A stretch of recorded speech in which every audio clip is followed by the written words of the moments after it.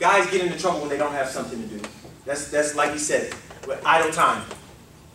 Trouble finds us most when we have the least to do. Agree? Disagree? Agree? You do anything, right? Because when you don't have something to do, and somebody says, hey, let's go over here and let's do this. Hey, why don't you come over here, let's play video games. Hey, man, check your phone because I don't have anything else to do. Let's go over here and go to the party tonight because I don't got anything else to do. But we just saw at the very beginning, we don't have time for really anything during the season. Is anybody going to be their first time inside of this kind of schedule? This year will be first year.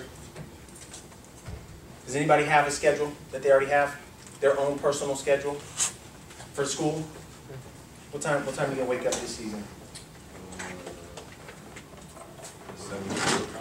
7? Okay. What time are you going to go? What's going to be the last thing on your agenda? Tuesdays and Thursdays. Hold on. Tuesdays and Thursdays I got class at 6 and it ends around 8. So the last thing we'll probably watch a little film at around 8 to 9. Probably? Yeah. Or you will? Will. No, I'm just asking a question because a probably is like, I kind of got something to do, right? I kind of got something to do, but I will. Yeah, you know what? Yeah, let's go over there. Let's go to the bar for a little bit. We ain't got nothing to do. We got nothing to do, right? So, somebody read this for me. Anybody? If I'm alone, too long, I think too much. Hold on. And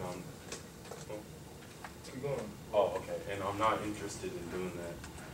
That won't lead anywhere good, I'm sure. If I'm busy, I tend to stay out of trouble, and out of mind is the devil's playground. Right, so I'm not talking biblical right here, right? The devils. I'm just talking about in trouble.